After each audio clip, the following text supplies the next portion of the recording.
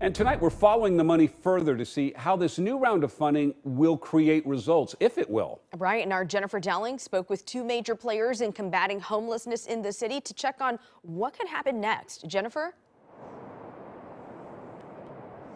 Well, there are a few things, and number one, Portlanders really want to see an impact from this funding right away. They're tired of the homeless crisis and they want some relief for those folks on the streets. So some of the first big impacts that we could see include new motel rooms coming online to help the homeless. Yeah, enjoy. Feel free to come back around.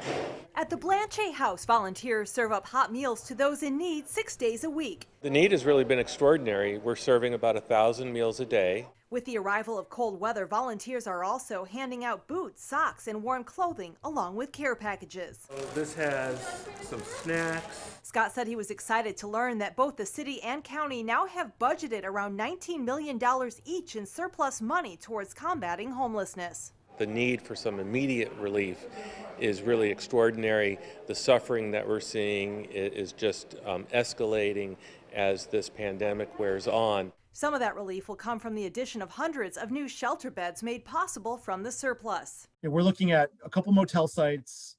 We're looking at some congregate sites, sites out in Southeast Portland, East County, other parts of downtown, just to really sort of bring some depth out to where things are. And it's 400 or 500 beds. The spokesperson for the Joint Office of Homeless Services, Dennis Thuralt, says the new 400 to 500 beds will complement other projects already in the works, bumping up the potential total number of newer shelter beds to close to 1,000. If you add the 300 plus beds from the Safe Rest Villages, plus the beds that we're going to keep going permanently from the COVID shelters that we've opened, because we've opened several shelters just to maintain shelter capacity over the last year.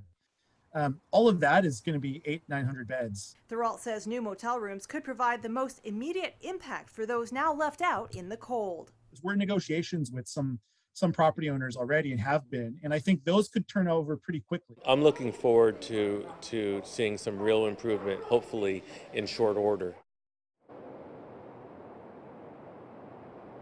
And trash pickup might be another thing that we notice more quickly when in relation to this surplus budget money. The mayor said just a few days ago that this surplus funding would return trash pickup to pre-pandemic levels. Reporting live in Portland, Jennifer Dowling, KOIN 6 News. Jennifer, and that's it. More quick results. That's what a lot of people want to see in helping this homeless crisis. Thank you.